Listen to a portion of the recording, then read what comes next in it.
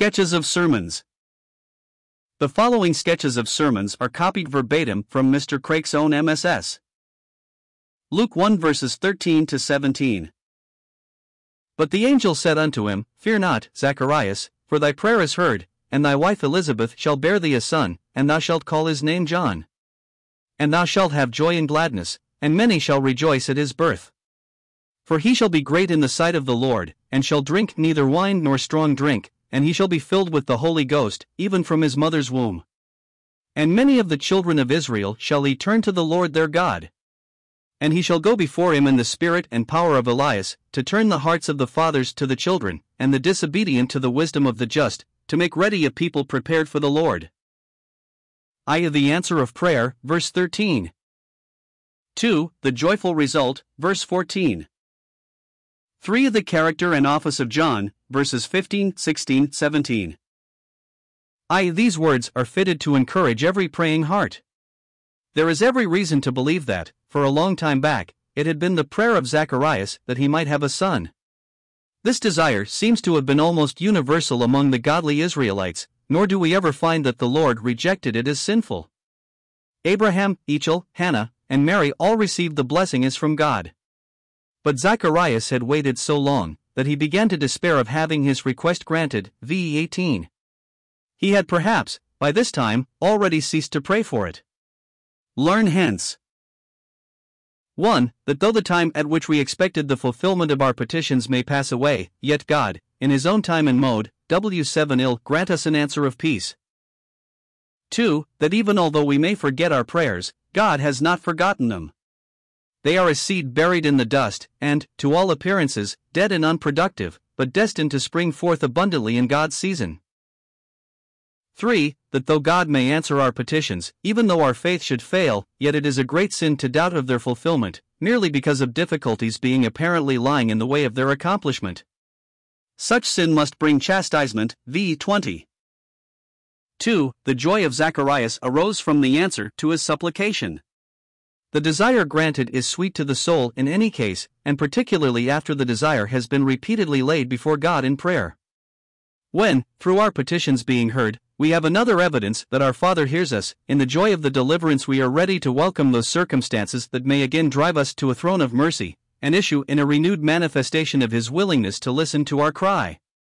Has it not often been so with you, believer? Is there anything now upon your heart, and waiting the issue of repeated supplication? Anticipate, by faith, the joyful result, and hear the voice of the angel declaring, Thy prayer is heard. How blessed is our lot, if we are daily crying unto God for more grace, and more sensible nearness to himself. We may not perceive our progress, but the Lord will one day subdue our enemies, and feed us with the finest of wheat. Zacharias, in common with others, and more than others, would rejoice because of the character of his son. A wise son mocketh the glad father, and, as John was filled with the Holy Ghost from his mother's womb, he was probably, of all that ever lived, the holiest and most obedient child. He would most of all rejoice that this child was to be the forerunner of Messiah. The hope of all the saints, the dear desire of all nations, the light to lighten the Gentiles, and the glory of Israel, was actually to have his coming heralded by the promised offspring of Zacharias. This was the most blessed of all the sources of this godly man's delight, and, accordingly, this is the great theme of his song of praise, see verse 68, and c. In this last point particularly, all those that looked for redemption in Israel would participate in the joy. 3. Character and office of John great. Not great in the sight of the world. His poverty, his austerity, his apparent enthusiasm were all fitted to render this godly man an object of contempt, rather than respect, in the eyes of the earthly minded. But God seeth not as man seeth, consequently, there is an utter opposition between his judgment and the judgment of the unrenewed mind. It is of consequence to ask ourselves whether we are ambitious of such greatness as belonged to John, or are seeking after greatness among men. He should derive his energy of spirit, not from natural nourishment, but from being filled with the Holy Ghost. Such a case, therefore, is possible. What has been, may be again. Encouragement is thence derived by parents to persist in prayer for their children. None can limit the Holy One of Israel, or say how soon the power of the Spirit may work effectually in the heart of a child. 3. He should be an instrument, in the hands of God, of effecting the conversion of multitudes. Conversion is here and elsewhere in the Scripture briefly described as a turning to the Lord. It implies a turning from ignorance to knowledge. By natural estate we are all ignorant of ourselves, of Jehovah, of the worthlessness of present things, of the unspeakable value of things eternal and invisible, and, above all, ignorant of the way of access to present peace with God, and the enjoyment of Him forever. John, and other successful ministers of Christ, are instrumental in revealing to sinners their own guilt and misery, the character of the true God, the comparative insignificance of the world, and all that it can afford us, the worth of eternity, and the way of peace. Have you been in this way turned to the Lord? Have you been made acquainted with all these things? B. From unbelief to faith. The natural mind is not only ignorant but unbelieving. The truth may be presented again and again, but there is no reception of it into the heart. It is for this reason that men continue ignorant under the preaching of the gospel. Souls in conversion are not only made acquainted with the truth, but enabled to believe it. Faith is a heartfelt assent to the truth of God, an internal, influential conviction, wrought by the Spirit in the heart of the renewed. It is this that gives to the promises and threatenings of the Bible all their practical power over us. Have you got this faith? C. From enmity and disobedience to love and holiness. By nature, we are at enmity against God, and walk as the children of disobedience. By grace, we are brought to perceive, embrace, love, and obey Christ. Have you been brought to love Him? Then you no longer love the world. Then you love His people. Then you meditate in His statutes. Then you keep His commandments. Some of you are conscious that this mighty work has never yet been performed on you. Oh! My fellow sinners, let the time past of your life suffice to have wrought the will of the flesh. Eternity is at hand. Every step is bringing you nearer your station at the day of judgment. Prepare to meet your God. He is a consuming fire to His enemies. Now is the day of grace. The season of invitation is not yet passed by. The stroke of wrath has not yet descended. The sword of vengeance, that hangs, as by a hair, over your heads, is stayed from destroying you, through the forbearance of that very being whom you continually disobey. Is there one unconverted man that purposes to leave this chapel without resolving to break off his transgressions by repentance?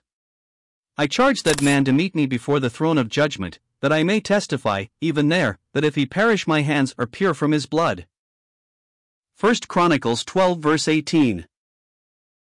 Then the Spirit came upon Amasai, who was chief of the captains, and he said, Thine are we, David, and on thy side, thou son of Jesse, peace, peace be unto thee, and peace be to thine helpers, for thy God helpeth thee. Then David received them and made them captains of the band. From these words the following subjects for our meditation naturally arise. Some of the points in which David was a type of Christ. 2. The acknowledgement and profession of our allegiance to the true David.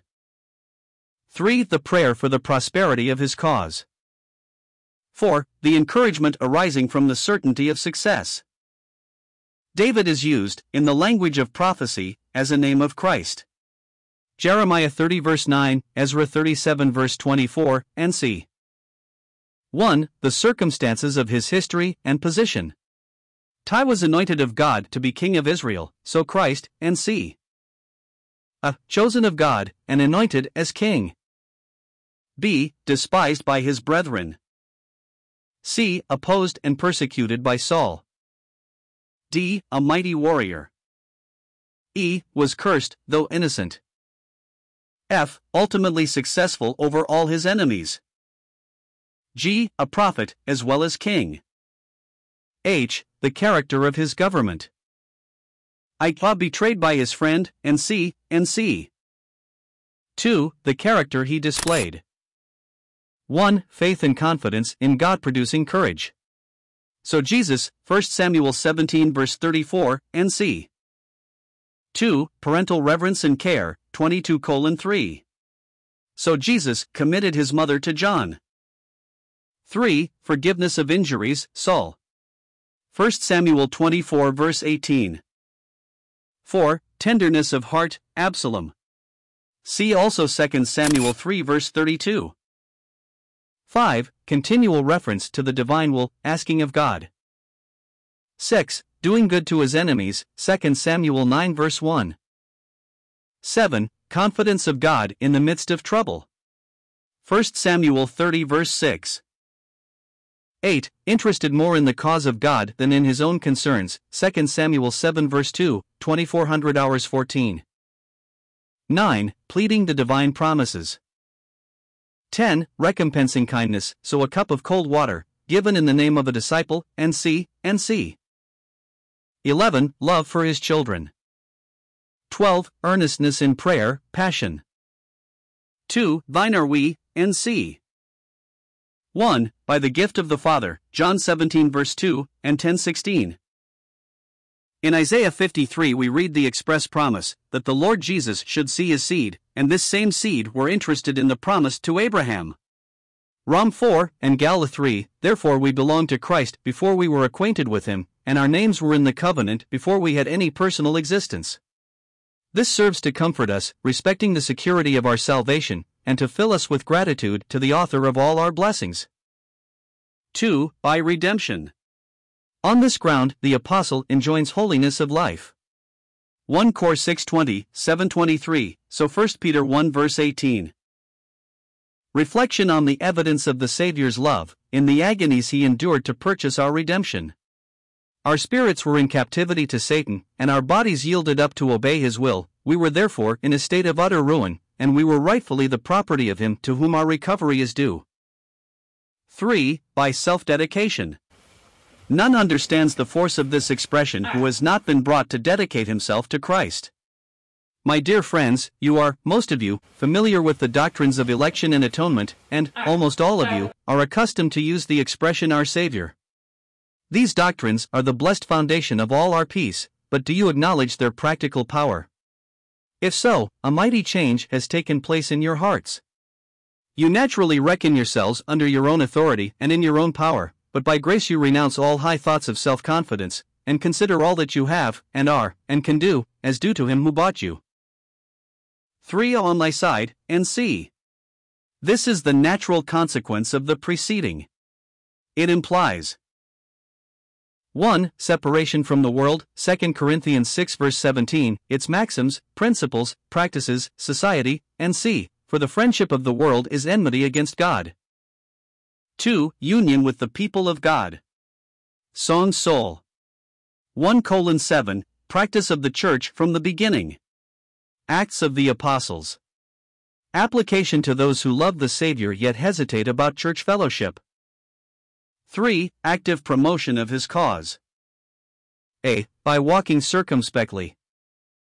B. By redeeming the time. C. By godly conversation. D. By prayers and means, and C. We are engaged in one common cause, with all who, in whatever way, are seeking the glory of Christ. Let all other parties be merged in this. 4. Peace, peace. In the language of the Old Testament, peace includes every blessing. It denotes prosperity of the highest kind. In this prayer the speaker expresses a desire for the progress and triumph of that cause in which David was engaged, and the same terms are well fitted to the circumstances of the true David. He is engaged in the cause of truth, and meekness, and righteousness, PSXLV, and every heart in a right frame seeks the prosperity of so blessed a warfare. Let us pray then that we ourselves may, more and more, advance in the knowledge of the truth, and that our fellow saints may, more and more, be delivered from error. Let us cry unto God to put a stop to the spread of heresy and false doctrine in nominal Protestantism, to dispel the shades of popish superstition, to destroy idolatry, and beat down, in every region, the strongholds of the enemy of souls. Oppose error on your knees. Few of us are fitted for controversy, but all of us who have the Spirit are qualified for prayer. Error should not be met by bitterness, nor with sarcastic wit. It must be met by the love of truth, and the power of holiness. One part of meekness consists in yieldingness of spirit, not contending for one's rights, not acting as the children of this world, lawsuits, politics, and c. Righteousness. Fulfilling the various relations of life. Adopting in trade and business the principles of the gospel. The latter part of the prayer rebukes all sectarian bitterness. If we can trace enough in any man's character or conduct to make us look upon him as a helper of Christ, let that be sufficient to secure for him our love, and, so far as possible, our cooperation. Oh, when shall all the saints, even in Bristol, be united together to make common cause against the enemy of souls? May my God make me an instrument of this union. Oh, for wisdom and grace to help it forward. It is impossible to the eye of sense, but all things are possible with God. Thy God helpeth thee. The conflict between Christ and Satan is as old as time. It is even now going on. But the oath of Jehovah hath sworn that Emmanuel shall at last visibly triumph. All his enemies shall be made his footstool. This is our comfort. Our leader is sure of victory. We are secure of sharing in his triumph. What desperate madness is theirs who fight against him? Your success is impossible. God must cease to be God before you can prevail. Be wise then, kiss the Son, lest ye be angry, and ye perish by the way. All good men are against you, the angels are against you, the mediator is against you, the Father is against you. Pause, think, submit, pray, believe, live, and rejoice in hope of the glory of God. Proverbs 2 verses 1-5. My son, if thou wilt receive my words, and hide my commandments with thee, so that thou incline thine ear unto wisdom, and apply thine heart to understanding, yea, if thou criest after knowledge, and liftest up thy voice for understanding, if thou seekest her as silver, and searchest for her as for hid treasures, then shalt thou understand the fear of the Lord, and find the knowledge of God. These are the directions of wisdom, how we may be guided to attain heavenly knowledge. If thou wilt receive my words. Conception. Were we to reason, respecting the reception of a divine revelation in the world, without taking into account the enmity of the human heart, we should arrive at conclusions the very reverse of the actual fact. The ignorance of man in the absence of such a discovery, the character of God, the consequent perfection of his word, the natural appetite for knowledge, the importance of those objects revealed, and see, would all lead to the conclusion that whatever truth God should be pleased to make known, would be hailed with delight, and received with readiness and joy. The testimony of Scripture, and the experience of every day, concur to prove that such an inference is unsound, and therefore, the first requisite for knowing truth is here, and elsewhere, declared to be a willingness to receive it. This implies 1. That the mind be brought down into an humbled state, through a sensibility of ignorance. 2. That the various strongholds, which oppose the reception of truth, be shaken. 3. Especially, the opposition of the flesh, arising from pride, indolence, formality, self-righteousness, ease, and indulgence, and c. 2. And hide my commandments with thee. Hiding implies 1. Valuing. Men do not lay up sand, and common stores, but gold and diamonds. 2. Retaining. Some may, in a sense, receive the truth, yet not retain it, Luke 6 verse 49, Mark 4 verses 15-17, and c. Memory. Repetition. Meditation. 3. Use, that I may not sin against thee. 3. Seeking opportunities of improvement. 1. Hearing, especially what God says in His Word, Psalms 45 verse 2. 2. The words of wisdom, by whomsoever declared. Are you willing to receive instruction, through any medium, from a poor, ignorant child? Try yourselves by this test. 3. Departing from hearing foolishness, or falsehood. See Prov Passum, sis, my son, to hear the instruction that causeth to err from the words of knowledge. For objects sought after in hearing.